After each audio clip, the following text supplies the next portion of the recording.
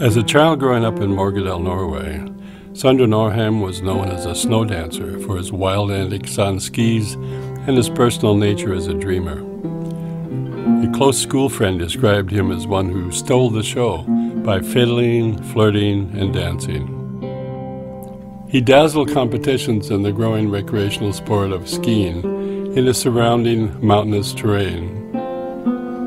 He was inventive, crafting the shape of skis, designing modern bindings, innovating new styles of turns, and becoming an undisputed champion as skiing emerged as a national and later Olympic winter sport.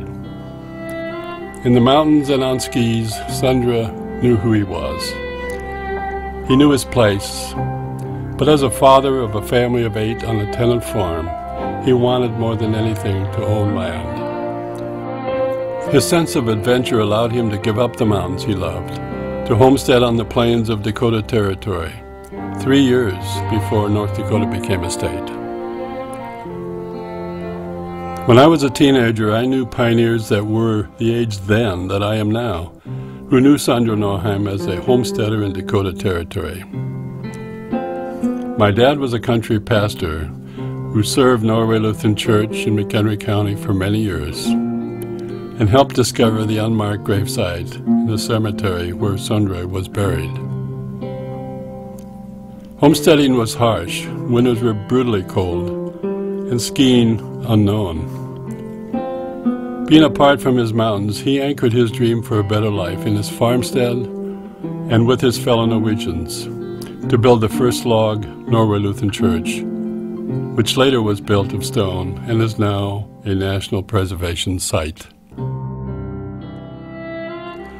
A granddaughter started a genealogy search for Sondre Norheim's gravesite through a letter that ended up in my dad's hands to answer. He conferred with Olaf Nelson, then the cemetery caretaker. There were several unmarked graves, but they narrowed it down to 2 sites, but couldn't know for sure which one was Sondre's. After a 3-day soaking rain, he would drive out to meet Olaf, and they would solve the question.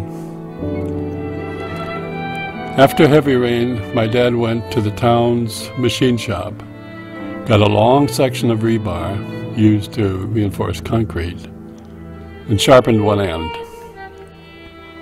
At the first unmarked site, they pushed the rebar into the soft soil until it hit a metal casket.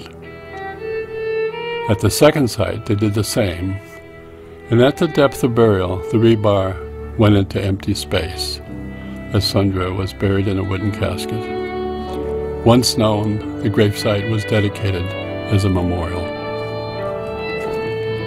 I also heard stories bordering on folklore that Sondre carried the mail on skis 150 miles to Montana one winter of heavy snow. Another was that passing Indians thought he was a ghost, as he occasionally floated and danced over the snow at a faster speed than a warrior could run. I visited Norway Church this past September to attend the annual memorial service in conjunction with Hostvest. The Consul General of Norway was there with a delegation of Norwegians. I sat in the back row. My mind drifted back in time, as if I was a teenager, as if my dad was preaching, as if the pews were filled with the faces of people that I once knew sitting there. At the ceremony by the gravesite, I marveled at the expanse of the countryside and wondered for a moment if his living here with his family was perhaps his greatest challenge as a champion.